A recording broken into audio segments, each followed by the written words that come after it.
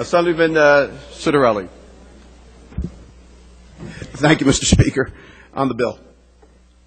A 3- or 4-year extension of the current law, or a permanent 2% arbitration cap, in my opinion, is the bill we should be voting on today.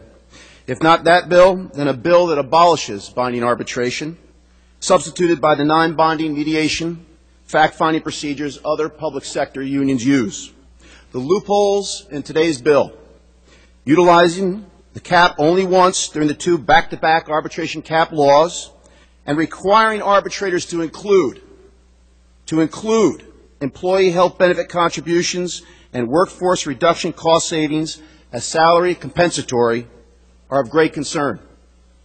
Specific to the first loophole, anything other than an extension of current law, a permanent cap, or abolishing binding arbitration seems window dressing. Specific to the second loophole, we should be prohibiting arbitrators from including employee health benefit contributions and workforce reduction savings as salary compensatory. If this bill were to become law, we are wiping out the property tax savings made possible by all the reforms so celebrated here in Trenton. If this bill were to become law, what was the point of those reforms? Just this morning, the mayor of Princeton in the 16th District sent an email to a number of us, myself included. I quote, "Please amend this bill so that property taxpayers receive the full benefit of the reforms." We all acknowledge the property tax crisis. We all acknowledge the need for property tax reform, and yet, here we are voting on a bill that not only worsens the property tax crisis, it will make the 2% property tax cap virtually impossible.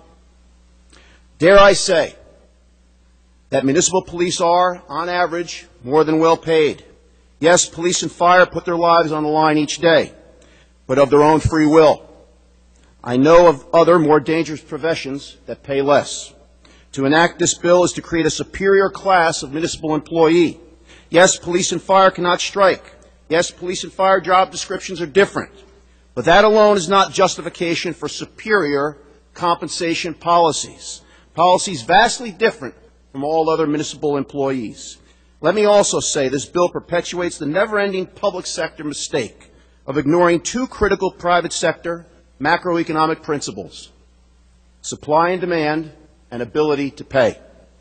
There are those who suggest that this bill's cap is better than no cap at all.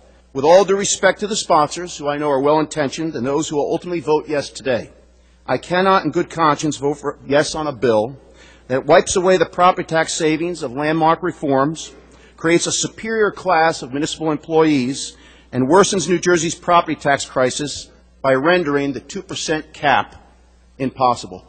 Thank you, Mr. Speaker.